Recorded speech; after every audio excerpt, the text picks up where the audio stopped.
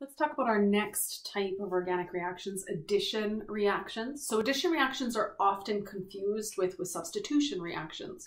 But if a substitution reaction is like in sports, I have to pull a player off a field to put a player on, then addition reaction is like the time in sports where I can just put players on. Like maybe after power play and I'm short men and so I can, or women, and so I can just put a player on to the ice.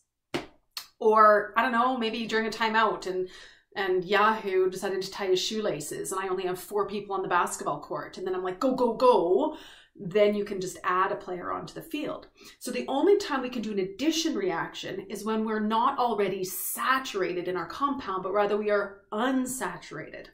So we have players missing from our field. So the times that we have an unsaturated carbon, or compound I mean, is when we have that double bond or triple bond. So the alkene or the alkyne. And so if I have a double bond or triple bond, then I can add some players to the field. Now the thing, and then what I make is one product. Remember for substitution, we always had 2 products. We had like an alkyl halide and HCl or HBr. So I don't have this and anymore. There's just one compound made because I basically took a guy off the bench and threw him on the field. Nobody came off. So it's not like I have another product to talk about. So one of the things that makes this a little complicated is that this can happen with halogens like chlorine, bromine, iodine, etc. Or it can happen with HCl, HBr, HI, or it can happen with H2O, or it can happen with H2. And in each of these cases, because I'm chucking on chlorine, I'm chucking on H and X, I chuck on both of these. Like remember with substitution, we only put one on.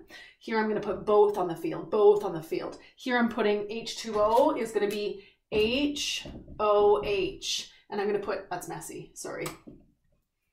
And I'm going to put both of these on the field.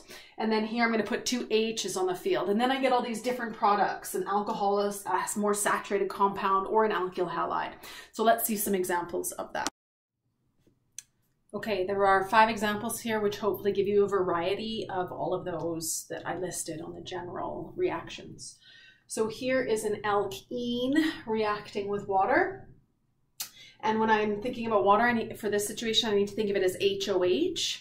And so what I'm going to have is this double bond breaks and the dangly down bits are here, here, and here. So this double bond breaks. So if I'm a carbon and I have a double bond, I break one of my, it's called my pi bond. I break my pi bond and I'm able to grab onto something. And so I'm going to grab on to an H. Okay, so this is grabbing on to an H.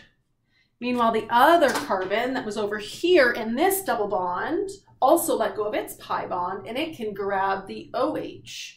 So I have carbon double bond, let go of that multiple bond, and I can grab something. I can grab an H, and this one can let go and grab an OH. And so I end up with HOH. So my ethene reacts with water in order to make ethanol.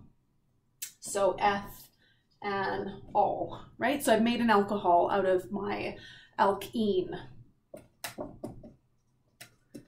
Okay, and it's not just water that you need, like you need steam and a catalyst and heat.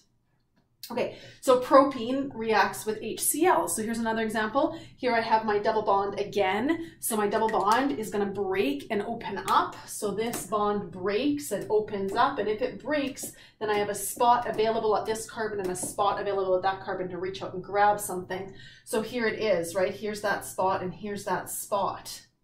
And so this was a double bond, but it opens up and it's allowed to grab an H and grab a Cl. So the double bond grabbed an H and the other one let go and grabbed a Cl. So HCl. But actually I let go and I grabbed an H, but I could have let go and grabbed a Cl. And so not only could the middle carbon grab the H, but the middle carbon could have also grabbed a Cl. So in the lab, you end up with a mixture of these 2 compounds. You end up with 1 chloropropane and 2 chloropropane, just a matter of who grabbed that chlorine and who grabbed the hydrogen. So anyway, HCl, one grabs H, one grabs Cl, water, one grabs H, one grabs OH. So it's the same sort of pattern that we're having here, where we take our reactant and we divide it into two, and one goes onto one carbon and the other goes onto the other carbon of that multiple bond. Okay, they can't go on the same carbon because I can't let go and grab both things. I can only let go of one hand and grab one thing. And the other thing to notice is I only got really one product. I didn't get my HCl formed here or here, right? Like I did with my substitution. Okay, let's look at ethyne with limited bromine. So here I have a triple bond, and I have a keyword here, limited, and in the next one I'm going to have excess, okay? So when it's limited, I can only let go of one of my multiple bonds. So here I have 3 bonds that are possible. So I have like a sigma bond, a pi bond, and another pi bond if I stick up my foot. And so I can let go of one pi bond, I can let go of the other pi bond being my foot, but I can't let go of my sigma bond.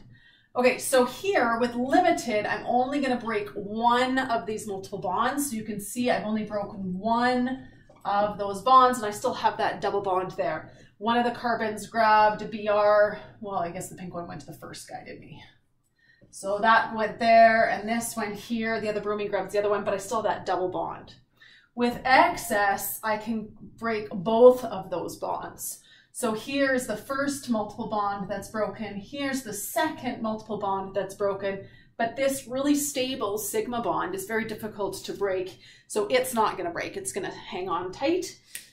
And so I end up with, instead of 1,2-dibromo ethene, I end up with 1,1,2,2-tetrabromoethane if I have excess. So I go all the way to the single bond alkane if I have excess. Okay. And then the last example here is hydrogenation. So hydrogenation is when I'm reacting with a hydrogen, not bromine. Like this would be halogenation, reacting with a halogen. So this is hydrogenation, reacting with hydrogen. And this would be, I guess, hydration, reacting with water, right? Okay, so I'm going to take a cyclopentene, so it is unsaturated because I have a double bond, and I'm going to add hydrogen to it. So again, open up that double bond, grab an H in this case. So here's my cyclopentene. All these hydrogens already belong there. And then I have this extra H2 that I'm adding an H2. So that double bond breaks, there's the double bond breaking, and I ended up with one H on one side of that double bond and the other H on the other side of that double bond. And so I have I don't know if you can see those colors very well there. Hey, can I zoom in? Oh, not really. Well, I could do that though. Okay, so I have H and H formed there. And so I've gone from cyclopentene to cyclopentane. So I've become a more saturated compound. Okay, so that's addition reactions. We just add players to the field because we're already short players, right? It's unsaturated. And so I can just add my players to the field. And the awkward thing about this one is that there's lots of different situations where I add H, HCl, H2O, Cl, Cl. But in every case, I break that double bond and I grab something.